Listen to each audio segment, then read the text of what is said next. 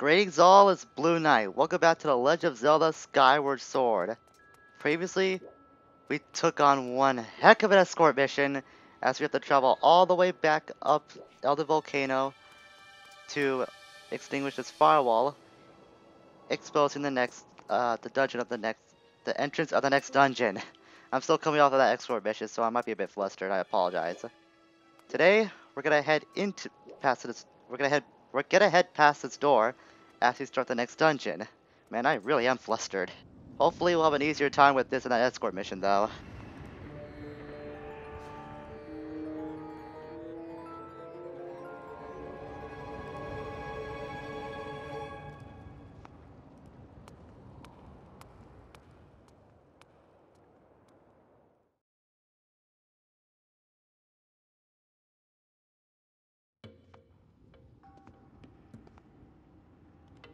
Welcome to the Fire Sanctuary.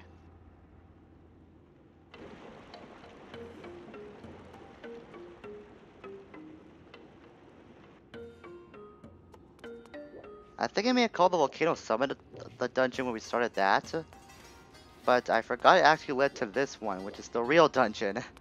So this is the one that I said a couple parts ago that I meant to say that this is one of my least memorable parts of the game. Not because it's bad or anything, it's just kind of boring to me, honestly. So we got these plans to work with. Anytime there's one over a pit like so, you can use it to create a makeshift platform, but of course it's not going to last forever, so be sure to get over that very quickly. But this could be the start of many platforming puzzles, so to speak. So brace yourselves, people. Got a ferry here, that's good. Where's there any more digging spots we can go through? No, there's not. So we can go on ahead. Actually, the scatter shot might prove to be pretty helpful here, since we don't have to rely on the arrow so much in terms of killing potential. You can just use the slingshot to knock down these plants, and then switch over to the arrow to deal damage. So we don't have to really rely on one projectile-based weapon. There's more up ahead. And right in the back. I was hoping to go for a headshot, but I guess that was right in the shoulder. Good enough for me. If it kills, it kills. Actually, I should jump off here. That's good. Almost missed that bundle of arrows. At least I got a full quiver now. Alright. Let's keep going forward. Blue Bokoblin. I'll use my Skyward Strike strategy against you. It's proven to be pretty effective against all Bokoblins now that I think about it.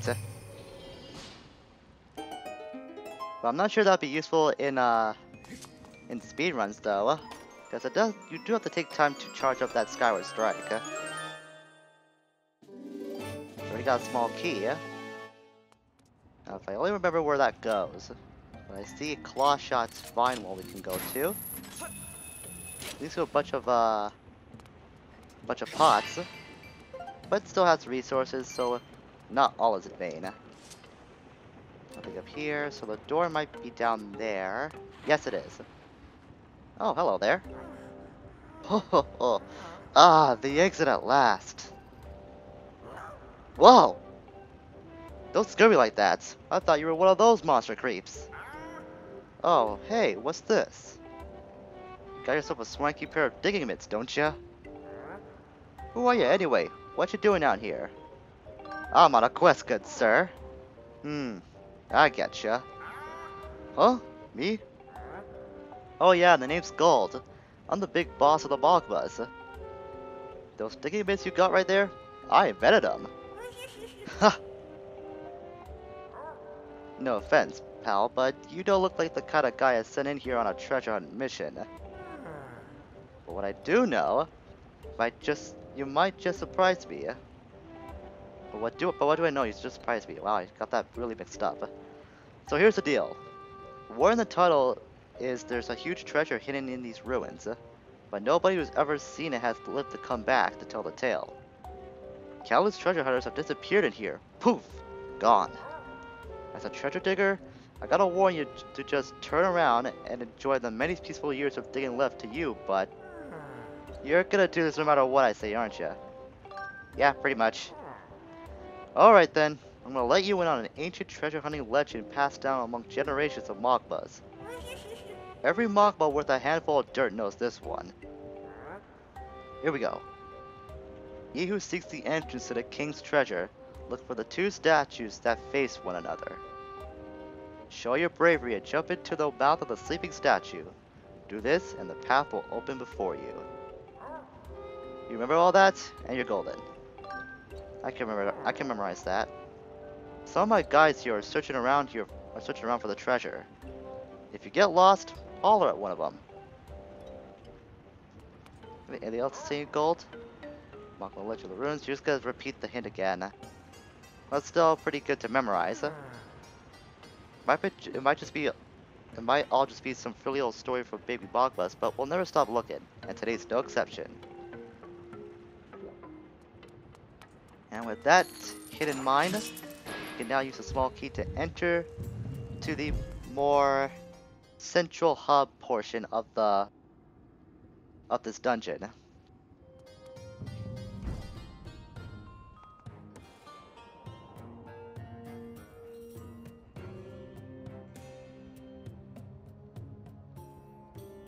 Well, at least we can see where the door is.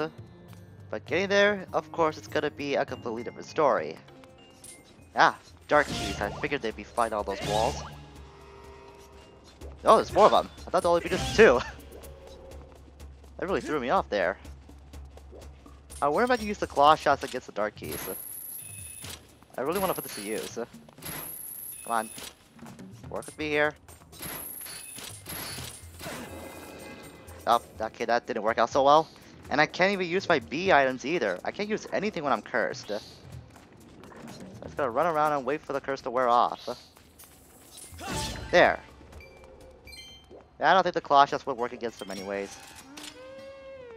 Okay, here I am trying again. Okay, it does work against the Mogbas, so I suspect it might work against other enemies too. Speaking of, you have the monster horn, so I'm gonna take that from you. And risk of having a text box, but it's worth it. You never know, I might need to use a monster horn to upgrade one of these days. But one of these days, I mean pretty soon. Like, as soon as we're done with the fire sanctuary, get that last secret flame. Alright, that should lead us to another door. Yes, it does. And we can head on through. There's a staircase. Let's go over here first. Yep, there's a small treasure chest. And this, of course, gonna contain a red rupee. Some more arrows to work with as well. Nice. So arrows are gonna be a main factor, or at least the iron bow's gonna be a main factor in this dungeon as we've seen so far. Well, we haven't really seen that yet, but they are gonna play a major role in the fire sanctuary. But now we've got a new enemy to worry about. I wonder if I can target it. Ow. No, I don't need to call for you for advice or anything like that. I just want to learn if I could see if I can learn anything about this big magma hand. Yeah, I can. Good. The Magmanos. This hand-shaped monster dwells in fiery lava. Its body is made up entirely of flowing magma. As such, it is invulnerable to most attacks. Theoretically, it would be possible to inflict damage on the monster if you were able to solidify its body. So that's something we'll have to keep in mind. But we don't have the means to take it out right now. But that would be a bad thing if we did, because we actually need it to go up this platform and head to a higher floor. We will be able to deal with those later, but that's not going to be for quite a while. But for now, just look at them as more as helping hands, since they will be able to help us get up to higher ledges. That was completely necessary for me to use a bow, but I just like using it. And like we've seen before, they do kill the Magmas, the Macabras in one hit. So they're pretty useful to use. Go across there. And we can land right now. Not sure if there's going to be any more columns we have to worry about. There's one over there. He's probably not going to be a danger to us, but I'm going to kill him anyways. Oh, it's that shot. There we go. Made up for it. We could drop down there. Yes, we can. Nice. And there's a digging spot, but we can't do anything right now with it, nor with this gate. That's going to come till later. Head on through. Okay, this is one of the parts of the fire sanctuary I remember the most. Not that Dark Lizalfos. It's this particular area. We're gonna be here quite a few times throughout our visit in this dungeon. But we've got Dark Lizalfos, a new enemy. This beast has superb fighting skills that uses an iron arm guard. Watch for quick counterattacks when your attacks are repelled. The creature's breath can cause a curse that will prevent you from using your sword, so I recommend exercising extreme caution. That's pretty much the only difference to this Dark Lizalfos, other than it's a color swap with the original Lizalfos, and it has a bit of a mohawk. Steel Bash, good. Okay, come on. Oh. There's that Curse Breath. Almost said Fire Breath. Used to deal with a lot of Zalfos, as you are most Zelda games. At least a few of them, can't say most. And the doors are unlocked upon its defeat. I'm gonna use that hook beetle to get that evil crystal though. Fit that text box. Wait, actually this is not the area I was thinking of before. It's another one that's kind of like a hallway of sorts, like this area, but this was not the spot I was thinking of. Just a straight up, like a straight up bridge. So got that mixed up. Okay, this room can be a little confusing. It has stumped me a bit in the past. So first things first, clear out the amount of enemies in this area. That's 3, and that's all of them. Ooh, there's a bunch of rupees up there. Hope you don't get to those. Really wish I had that speed upgrade from Gondo, but that's gonna come in time. I was actually thinking of leaving Elton to grind for tumbleweeds off screen, but I just forgot about doing that. But like I said, we'll get to that in time. Also, I should have got those bombs because we actually need those to progress further past this room. Get a bomb. And then fly all the way around to unclog that little spout. If we crash a bomb into it, that will cause the magma to flow. It might be a minor detail to overlook, but it will be really handy. Trust me on this.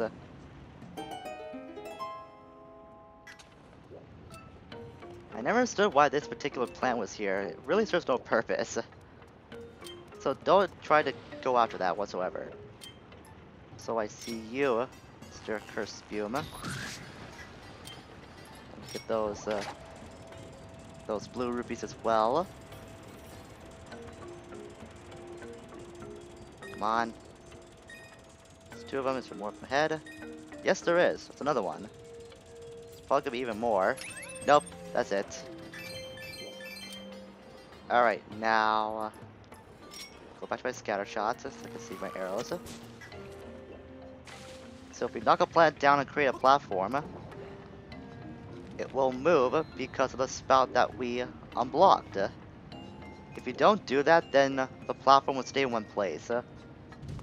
Most of the time forget about that little detail, but it's really important to keep in mind.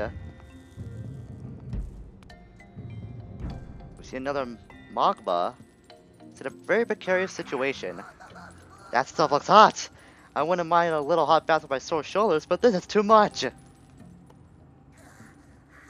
What we've got here? Another new guard? Ha! You can't break me with interrogation, son. You'll never make me talk. I'm not some sideshow for you to gawk at. Get lost! Shoo now! So this guy is really, really stupid. He thinks we're in league with the Bokoblins, but I mean, judging by our appearance, we're clearly not. Really just goes back to how dumb the Mogma could be sometimes. So to clear out this hardened floor, at least a hardened Mogma, I guess, you use your Gust Bellows to dissipate it. There's gonna be quite a few of these, so the Gust Bellows is gonna play a bit of a role in this dungeon as well.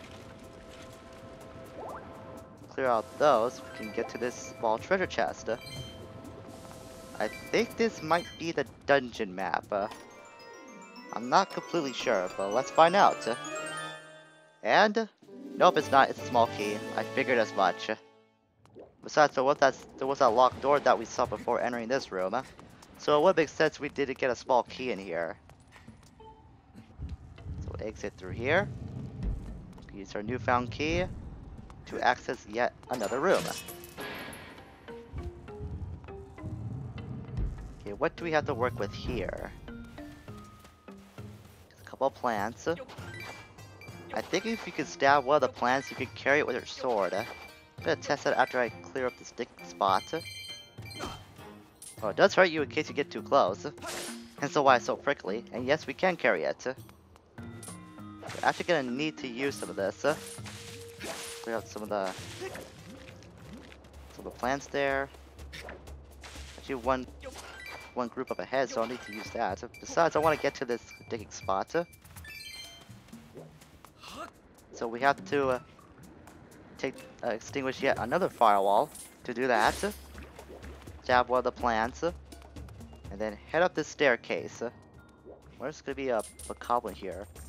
No, there's a choo-choo, but I'm not too worried about him.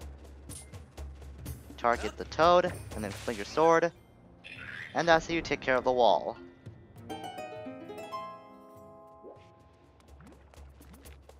It's a lot of plants here, so it's a really big indicator for you to use one of them. Not that you can progress any farther past the firewall, not that you can pass by with your invisibility frames. What does this contain? Is it an evil crystal? I so called it! I have no idea how I was able to remember that. I guess we've just been encountering a lot of those, so maybe it's still fresh in my mind. Then again, I always seem to remember that particular chest whenever I'm in the fire sanctuary. I don't know why. I guess it just left that much of an impact on me. Who knows? A small chest with another red rupee. Wonder if it's anything we can use to... no, we can't use a hook beetle there. I thought we could. Actually, down here. I guess he just got chopped off and landed there. Only logical explanation. Take care of this digging spot. Oh, that's it. Just the one green rupee. Alright then. More Mogmas. More Bokoblins. I see a dark keys there. Let's take them all out by combat. And 3. Nice. A lot of bird statues here. Oh, there's you. Oh, I thought I could get ya. Well, at least it wasn't that easy to... no, not that easy, not that hard to deal with. Okay, go through here. Alright, there's 2 Magmanoses to deal with. Or Magmanos. That's just the way to pronounce it. Plural or singular? Maybe so. Just have to remember which way... uh-oh! Can lead us to progress. Can I climb up that wall again? No, I can't. Actually, I can. Oh, the door's locked, so it doesn't matter. So I can't go back to those plants. Actually, there's one over there. Come on. Be helpful, please. Be a helping hand. Thank you. Now I can stab this. The best way to get these guys to come up... oh, I can't run. That's a bad thing. I thought you could run while using the plant, but I forgot Link put his sword away when he does that. I'm having a lot more trouble with these guys than I usually do. Then again, I could blame it on the LP curse. Because the LP curse always makes things that are very easy a lot more difficult. Just walk over the spots you can see, and that's how they show up. Playing one of the plants, and then they'll harden. A couple of knocks on the hand, and that's how you deal with it. First, I'm going to use his hand to get up here. Oh no, it's... Oh, I saw it summon. I saw a bit of it, like a tiny piece of it on screen. Able to get away from it. This leads to more plans, so I had to deal with these guys regardless. Just walk over the spot, and then it'll pop up. Use the plant, then knock it a few times, and that's how you deal with the Meg Minnows.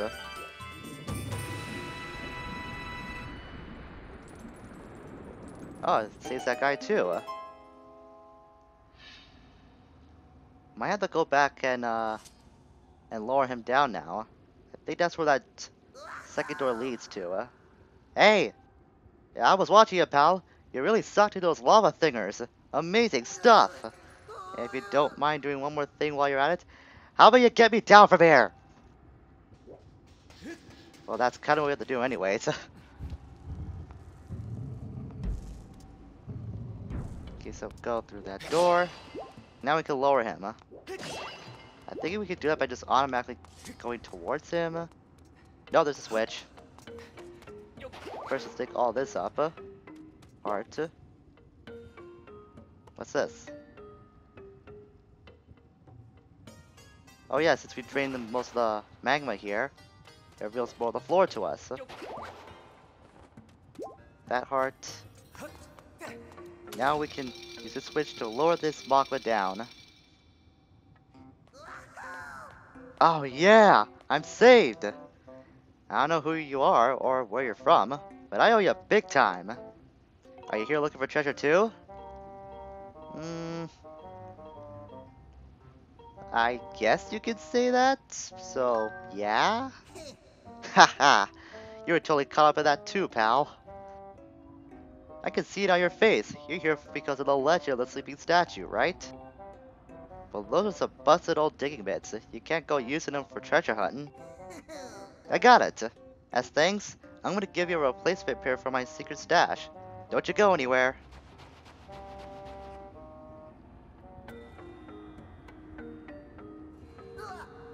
All yours. They fit in a buried treasure chest, so they ain't dirty or anything. Now, these ain't the kind of thing that you can get your hands easily on just anywhere. Oh, I butchered that line so bad, so take good care of them. Right then, I'm out of here. So long. So, we open the chest. This guy actually makes good on his promise, because we got ourselves the magma mitts. Even the magma don't see digging mitts this fancy very often. They don't just dig holes, they also let you burrow your way underground. Try to find holes that you can dig down into. So with our new magma mitts, we can now burrow underground like so whenever we see the burrow prompt. There's a bunch of rupees here too. So let's get all these fast before we end today's video. Hey pal, how are those mitts treating ya? If you want to get a good look above ground, just press Z. Got it? Press Z to see above ground. Don't you go forgetting it. So, it gives me to find the exit, as if the spotlight wasn't a big indication. You press Z to see above ground. Get all these rupees. That should be everything we can collect. And we're gonna counter bombs underground too, so just flick the Wiimote up to knock a bomb into a blockade. And then wait for a bit to blow up.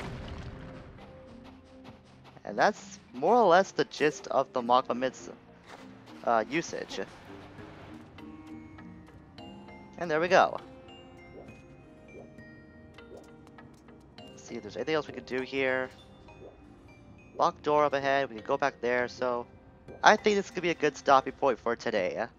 So next time on Skyward Sword, we're gonna progress even further into the fire sanctuary with our new magma mitts in hands. Get it? Hands, because we're using two of them and they're magma mitts.